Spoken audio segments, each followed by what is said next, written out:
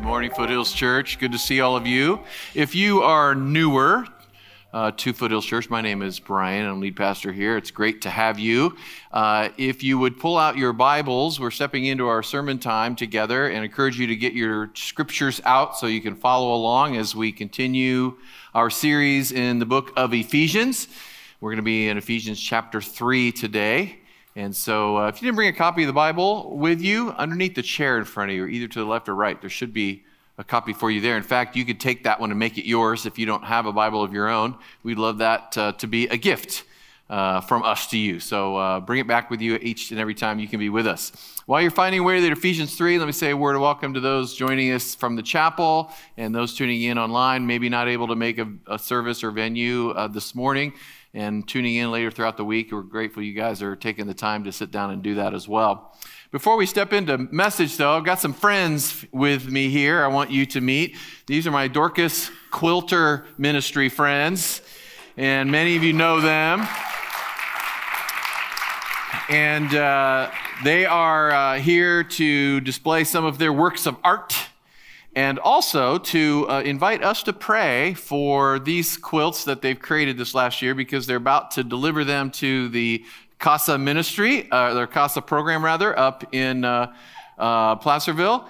And each and every child who's a part of that program gets one of these quilts. And on the back, there's a little tag that reminds them they're loved by Foothills Church and that we love Jesus and we love them. And so get a chance to do that. These guys have been at this for a while. You quilters. Yeah. You've created 1,286 quilts in 15 years.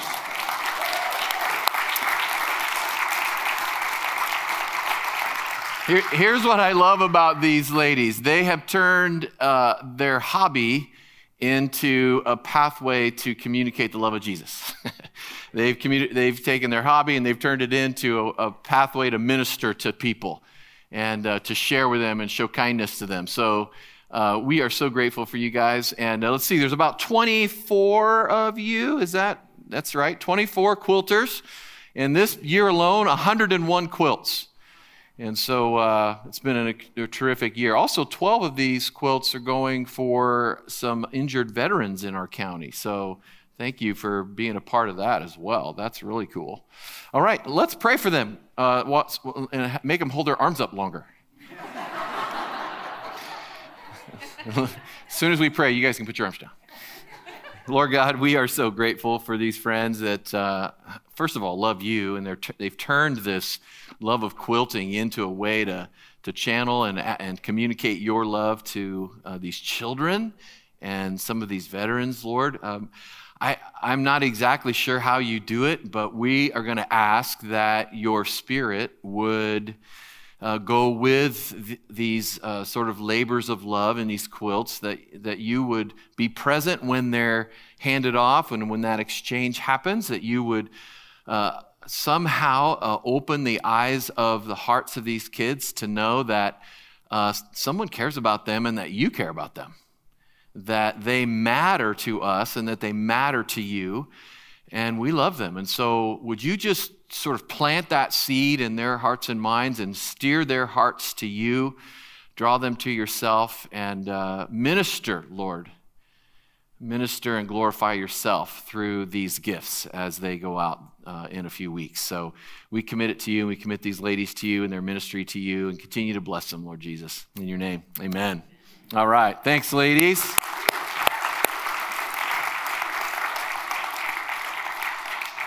Another update for you on our Room for Others effort. I've been letting you know that we're pulling in the pledges and we're waiting for gifts to be given. And so far, with the monies that have already been given, as well as the pledges over this last 4 weeks, it looks like we are on track to be fully funded by April 2020. So the only variable, of course, is that monies pledged actually are given, right? So that's the variable that we play with and juggle a bit. And if you have not had a chance to turn in your commitment card, please continue to do that and be praying about that. Tomorrow night, our leadership board is actually going to be getting together for a very important meeting making some decisions about this and pulling the trigger on some things and moving forward, and if now's the right time and all that sort of thing. But it looks very, very positive. So way to go, church. Way to go. God did some cool stuff in you and is doing stuff through you, so thank you for that. And we'll keep you posted. Awesome. All right, today we take another step in our series in the book of Ephesians, and we're calling this series Included because Paul takes a tremendous amount of effort in the early chapters of Ephesians to remind us that when we place our trust and our faith in Jesus, something amazing happens. We are actually joined with Christ. We are actually included in him.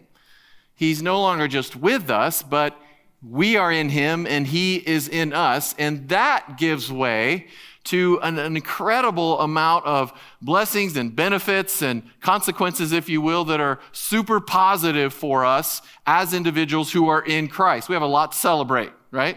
As ones who are in Christ. It's a work of God in our lives that joins us to Jesus when we place our faith and trust in him. And today, what you're going to notice is that Paul begins to turn the conversation a bit. Up till now, it's been about how you and I, as included ones, are blessed and how we benefit being in Christ. Today, the conversation shifts a bit to where it now begins to say, now, how should you then live because of those realities? What difference does it make in how you conduct your life, how you organize your life, how you live your life? How does being included impact what kind of person you are? What kind of church we are, how we do church together, what does being included have to say about that? And really, the remainder of the book of Ephesians, really, chapters 4 through 6, are all about the so what of our standing in Christ. Does that make sense? And so we're going to be picking that story up after the first of the year, but Paul begins to turn that conversation today. And let's look together at the first 5 verses of chapter 3 as we see where Paul takes us on this journey.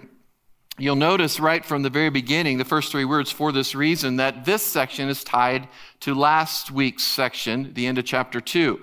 Paul is continuing in a theme here, and before he does a bit of transition in the middle of our text for today. For this reason, verse 1, I, Paul, the prisoner of Christ Jesus, for the sake of you Gentiles. Surely you have heard about the administration of God's grace that was given to me for you. Now he's speaking it to Gentiles here, and most of you are aware that Gentile simply means anybody who's not a Jew. Okay? So that's who he's addressing this to, and that's what he says, this administration of God's grace that was given to me for you, that is the mystery made known to me by revelation, as I have already written briefly. In reading this, verse 4, you will be able to understand my insight into the mystery of Christ, which was not made known to people in other generations, as it has now been revealed by the Spirit to God's holy apostles and prophets. And of course, Paul is one of those. Let's pause there for a second. In this section, as chapter 3 opens up, Paul is again referring to this whole administration of grace that's been given to him. And when he says that, he's basically referring to the work of God in his life that brought him to this place that he's currently serving in. If you know Paul's story, it's quite a journey from where he was to where he is now.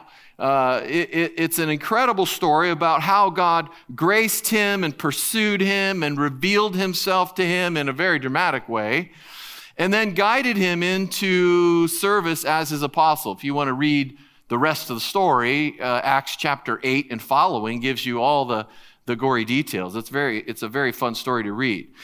And this journey that Paul's been on with Jesus really shocks him at times. He realizes he was the worst of the worst. Maybe you'll identify with this some in your own testimony. But Paul realizes he was the worst of the worst. When Christianity was in its infancy, Paul was on you could say, a seek and destroy mission for any who were followers of Jesus. He didn't care where they were or where he had to hunt them down, but he was going to do it in every corner, and he was going to make sure that they were dealt with. So you could say when it came to being an apostle, Paul ranked last on the list of the applicants. I mean, he's not a likely candidate necessarily. When it comes to being an apostle, Paul's shocked that he is in this role at all. But Christ got a hold of him. Christ got a hold of him, and all that changed. Paul would occasionally marvel at the lengths God went to open his eyes to Jesus, to transform his life from a Jesus hater, from a Christian killer, to a Jesus lover, and one who was leading people to meet Jesus. Again, you can read the whole story in Acts chapter 8 and 9. It truly is an incredible transformation. I have a question for you. Do you remember how God brought you to a realization of who Jesus was or who he is? Do you remember the people he used in your life? Do you remember the circumstances that happened, that God was at work in, that brought you from someone who was ignoring God and not really caring about what God cared about to a point where now you're sitting here today listening to me? Do you remember the journey you've been on? I think it's important for us to every now and then sit back and think about all that God orchestrated in your life to get you to this place where now you're a Jesus follower, most of you, many of you. You're a Jesus lover. You're training to live like him and love like him. It's quite an important thing for us to keep in mind. As apostle, Paul, as an apostle, he sees himself as a kind of steward, appointed by God to be a spokesperson about the riches of Christ to all of humankind, especially the Gentiles, those non-Jewish folks in the regions where he traveled. And in our verses today, Paul says that he was a steward of what he calls a mystery. I want you to notice that. A number of times the word mystery used. Now, mystery in the New Testament doesn't mean something that's fuzzy or unclear or uncertain. Instead, it's a technical term that refers to a truth that had not been previously made known, and in many cases, a truth that can never really be grasped or understood by mere human ability or rational thinking. It's got to be, the mystery Paul talks about is something that is revealed to someone by the Holy Spirit. It's really, in that way, a mystery that any of us come to Jesus, right? It's a work of the Spirit in us. In these verses, it seems Paul uses the word mystery in a couple different sorts of senses, you could say, or with a couple different understandings in it. And when you first read it, it can be confusing, but it's helpful to understand that in one usage, Paul is referring to a kind of general mystery. This is really the whole story of Jesus. This is the story of God's Son, Jesus, coming, living, dying on the cross, raised from the dead, being seated at the right hand of the Father. It's that whole revelation and incarnation of Jesus. It's kind of the general mystery. In fact, in verse 12, he mentions one of the blessings that come with being included in Christ because of faith in Jesus. We've been talking about a lot of those blessings, and he mentions another one there in verse 12. If you look at that, it talks about the freedom that we have as we approach God with confidence, not in fear, not in uncertainty, not guilt, not shame. Again, the revelation of Jesus and all of the impact of Jesus in our lives. That's what Paul would it seems to use the word mystery in a general sense. But there's another usage of the word mystery in this text. Paul is emphasizing one of the blessings that come when you're included with Christ. You could say it's a particular mystery, and that mystery Paul refers to as the absolute unity and oneness in Christ for all people who place their faith in him. We talked about this last week. Pastor Sam led us in the last half of chapter 2, which talked about that kind of unity. Notice how Paul emphasizes it again in our text today. Look at verse 6. He says, this mystery is that through the gospel, notice the repetitive use of the word together. You might want to underline that in your text. The mystery is that through the gospel, the Gentiles are heirs together with Israel, members together of one body, and sharers together in the promise of Christ Jesus. To say that Gentiles are now heirs together with Israel is not to simply say that they've been allowed to come in and enjoy the blessings of Christ that were primarily given for the Jews, but we're piggybacking on that. We're riding on their coattails, you might say. It's more than that. Instead, what Paul's saying is in Christ, Jews and Gentiles, listen carefully, Jews and Gentiles are now coming into one brand new thing, the church. The Jew is an equal sharer with the Gentile. The Gentile equal share with the Jew. There's no difference. They're both, literally, Paul calls them fellow heirs. Fellow heirs. They have the same place, as it were, in God's will. They are to receive the same benefits, Jews and Gentiles together. He says, heirs together with Israel. Secondly, members together of one body. He's speaking about Jews and Gentiles as if they're joints fitted together in a body, all joints in the same body, fitted together, each with their purpose. No distinction any longer. There's no superiority or inferiority. Each special. Each has their place. Thirdly, Paul says they're sharers together in the promises of Christ. Here he's speaking primarily to the promise of the resurrection and the coming of the new heaven and the new earth. All of the implications of what Jesus' life, death, and resurrection really accomplished. So he's not simply celebrating that Jews and Gentiles alike can be saved, but that they are together in close relationship with one another in Christ and forming the church, a brand new thing. The reason is what we studied last week, what Sam led us through, chapter 2, verses 13 to 22. Jews and Gentiles brought near by the blood of Christ. Christ abolished the barrier between Jew and Gentile, and they are being built together into a dwelling of God by the Spirit. Paul's fascinated by this mystery. He's fascinated by it. And having reminded us of this mystery, this incredible reality that's a part of the boundless riches of Christ, Paul again talks openly about how shocked he is that God would trust him with that message. You ever stand amazed that God would actually ask you to partner with him in ministry? Paul, look at verse 7. Paul says, I became a servant of this gospel, notice, not by his good looks, not by the fact of being a Jew, not by the fact of being a Pharisee, not because of his education, not because of his experience. He says, I became a servant of this gospel, notice, by the gift of God's grace given me through the working of his power.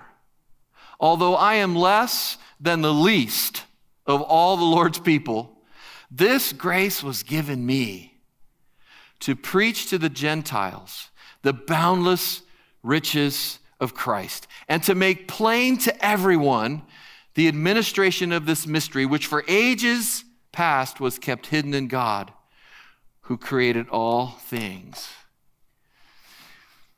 By God's grace, Paul says, I have become a servant of this gospel. By this grace, I have become a servant of this incredible truth about Jesus, the gospel of Jesus, meaning good news about him and all the implications that come with following him. He says it was a gift of God's grace that enabled me to do it, and his power at work in me. How many identify with that, right? We're serving not because of who we are, not because of our education, not because of our experience.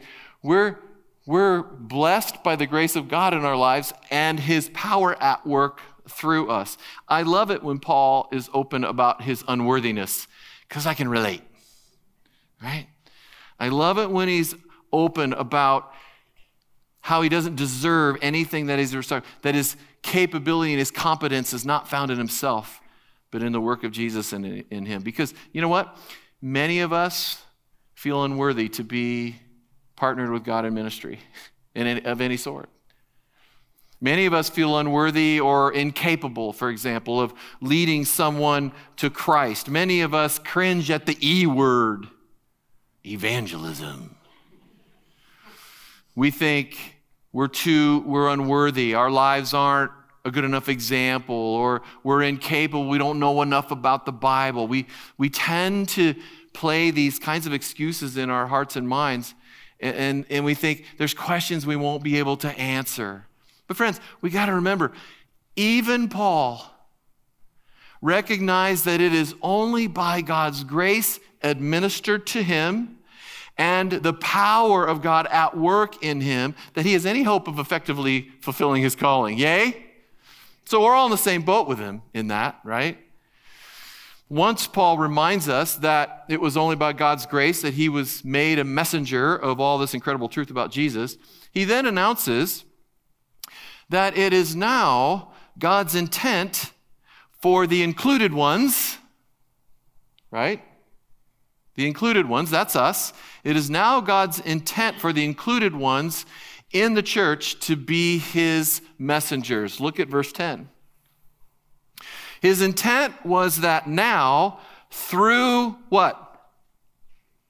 What's it say? What's your Bible say? His intent was that now through the church, the manifold wisdom of God should be made known to the rulers and authorities in the heavenly realms, according to his eternal purpose that he had accomplished in Christ Jesus our Lord. You see, what Paul was originally graced and empowered and called to do, he's now saying, that's your call, included ones. What Paul was originally called to do, God now, the text says, intends the church to do. The church are those included ones. So he's referring to each and every one of us who are already Christians. We are now to make known the manifold wisdom of God. Doesn't that sound intimidating? Go make known the manifold wisdom of God. You got to use a deep voice whenever you talk about it. Basically, the manifold wisdom of God refers to the revelation of God and of his son Jesus that we have in this. Basically, he's saying, church, it's your job now. God intends for you to make this book known, this truth known to the world around you. That's what he's saying. The manifold wisdom of God. It refers to the salvation of Jesus, all the implications of his resurrection, his ongoing work in our lives, all of it. Those included in Christ are to make the truth of God and the wisdom of God known to those near us and to those far from us, to those like us and to those unlike us. That's our calling, friends. Now, I want you to notice to whom we are to make this wisdom known. This is another intimidating sounding part of this call. Paul says in verse 10, look at it in your Bibles, you're supposed to make this known to politicians and governors rulers and authorities in the heavenly realms. What?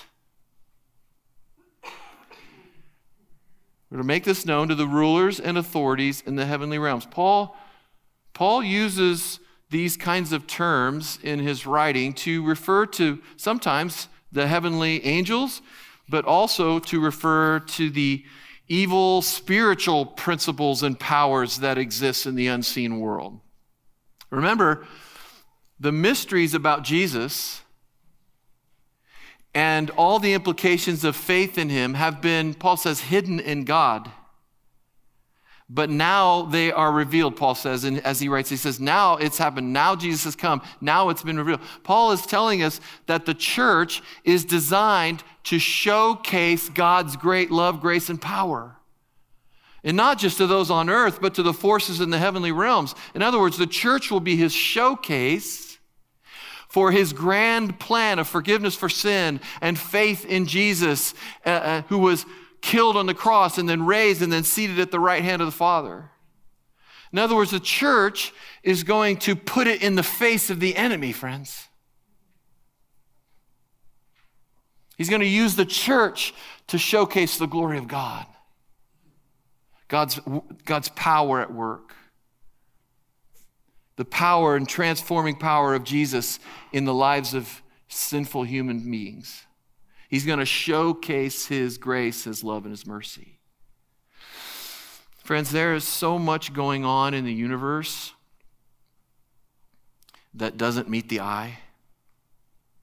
Paul often talks about these spiritual principalities and powers that are real. And for Paul, there's some sort of a connection between the authorities and the powers in the heavenly realms and the authority and powers in our world. There's some sort of connection. Be they good or be they evil. And Paul is saying now the church is right in the middle of that struggle. So what are the implications for all of this, for you and for me? Well, first of all, I hope you can see from this text already that the church is special in God's eyes. The church is special.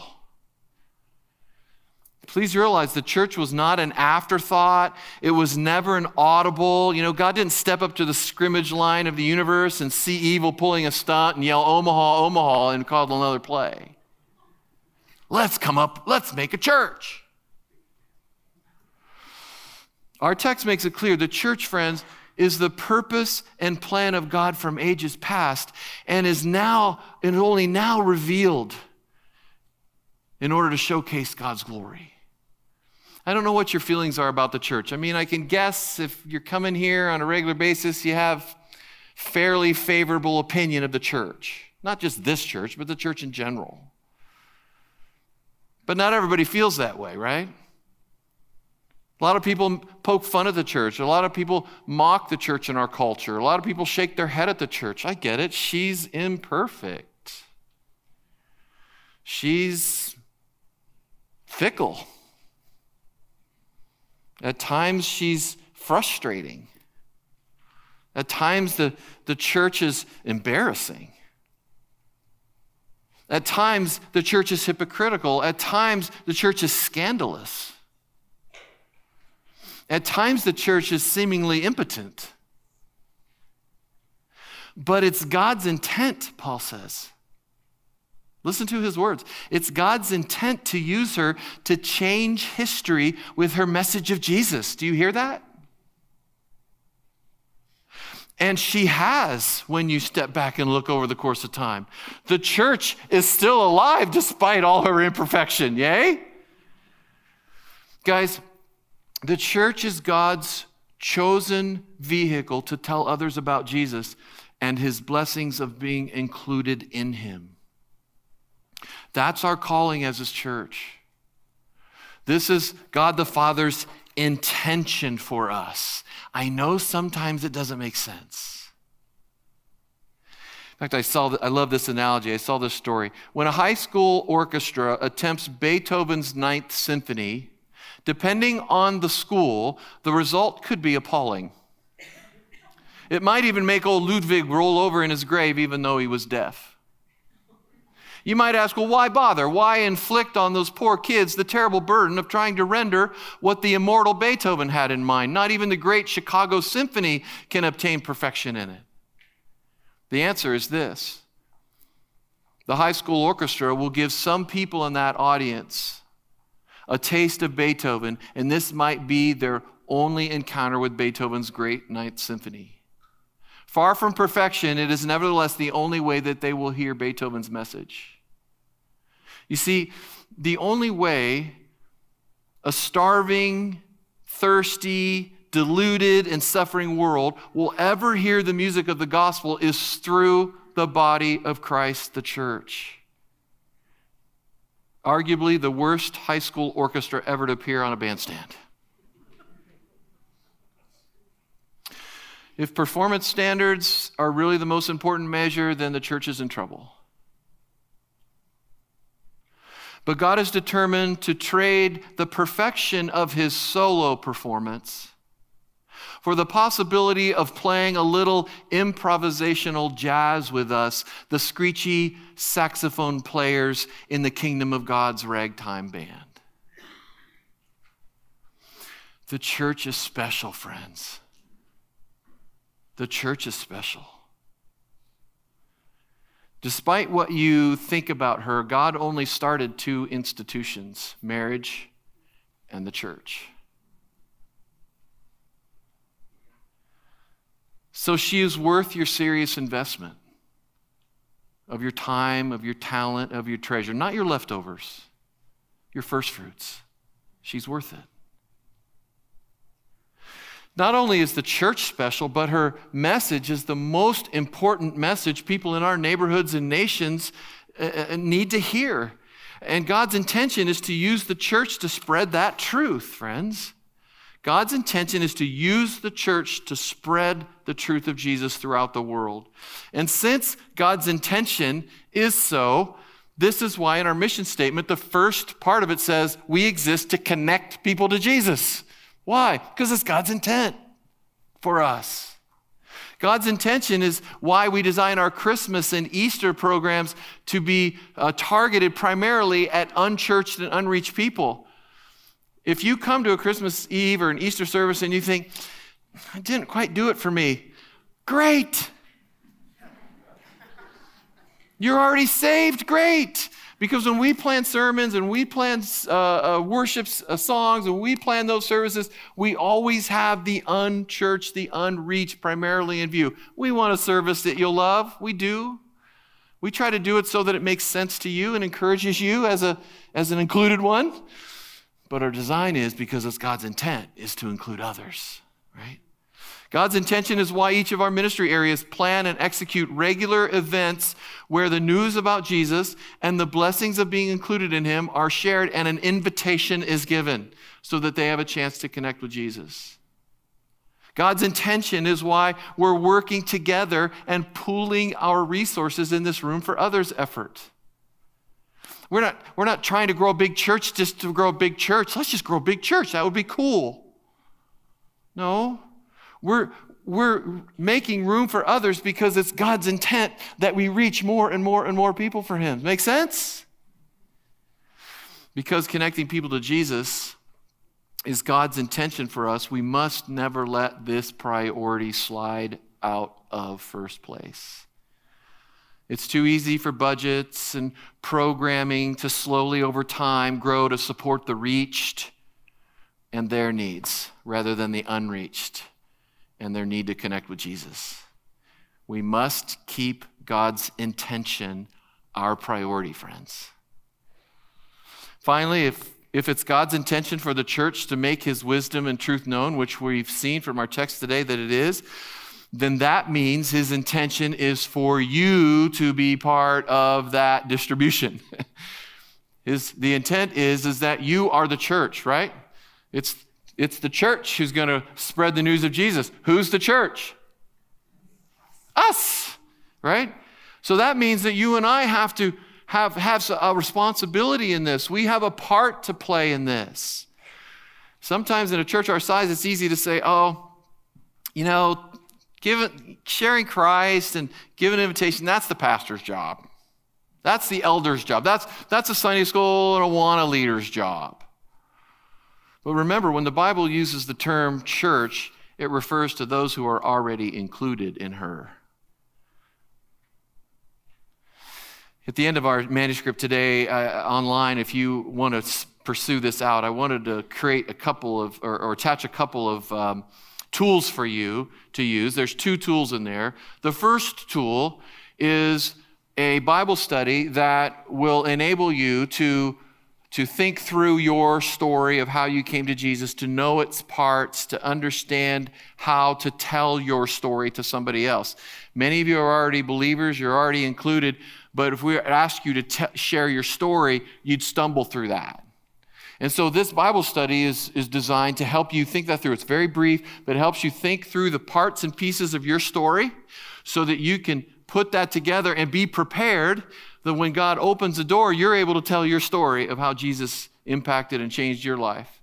There's a second tool at the end of my manuscript online that you can chase out, and that is the sort of 4-point, very, very easy to remember outline that helps you share Christ with somebody and lead them to a personal saving knowledge of him.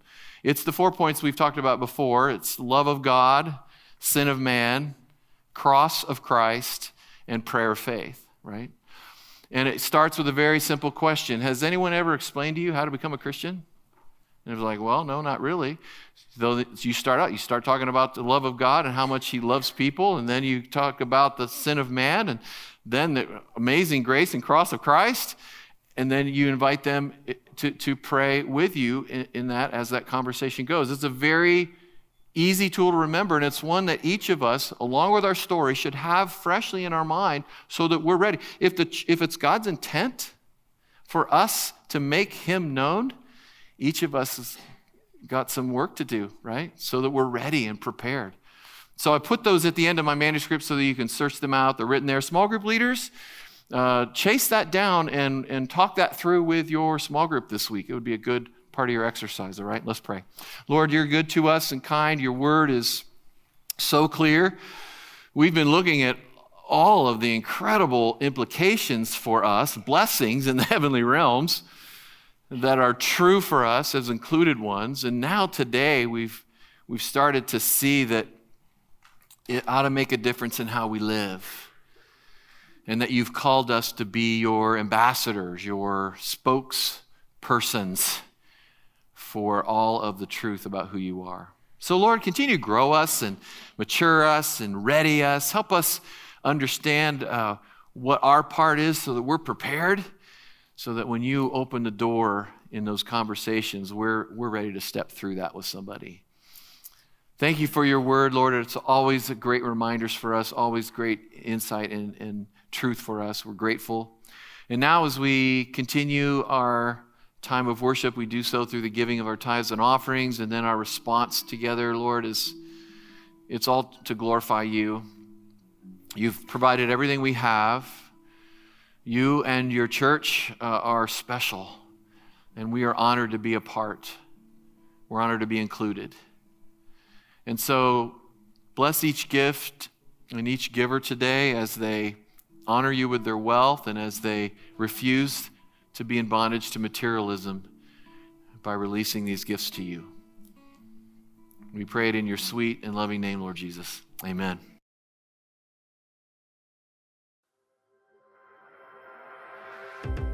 Good morning, Foothills family. Pastor Phil here with the latest on what's going on around your church. Congratulations to our newest members, Steve and Laura Bowen, Casey and Larissa Quintard, and Tom Fox. If you're interested in becoming a member, stay tuned for details about our next membership class happening in February.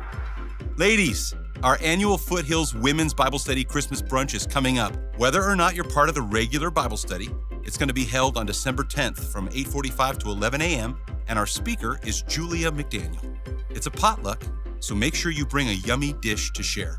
You can contact Donna Parsons for any questions.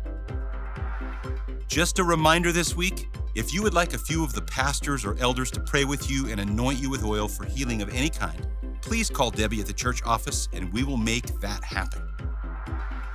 We've launched a new ministry here at Foothills Church, Celebrate Recovery.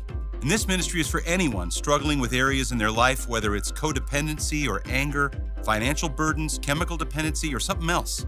It's a Christ-centered 12-step program where we gain healing through Christ and community by knowing that we're not alone.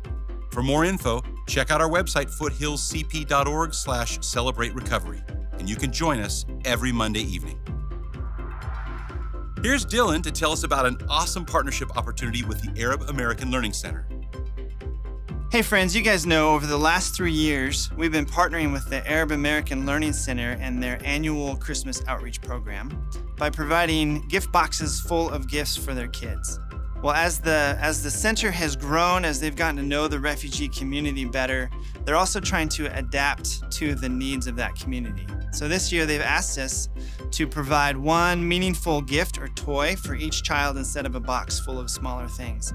Gifts are things like a doll or a stuffed animal for the little ones, maybe a soccer ball and a pump, or even for the teenagers, a jacket or a coat.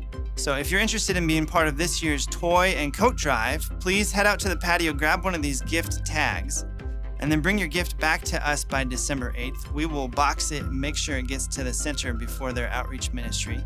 And just so you know, every family will also receive a Bible and a Jesus DVD along with the gift for their child. Have you checked out the Foothills app yet? If not, what you waiting for? You can find Foothills monthly, you can read the church blogs, watch sermons, sync events to your calendar, and even do the fill-in or freehand notes. Just search Foothills CP in the iTunes or the Google Play Store. If you're visiting with us today, we are so glad you're here. Will you do us a favor and fill out the green Connect card in the chair pocket in front of you? You can take it to the welcome booth out front after the service because we've got a special gift we'd love to give you as our thanks for joining us today.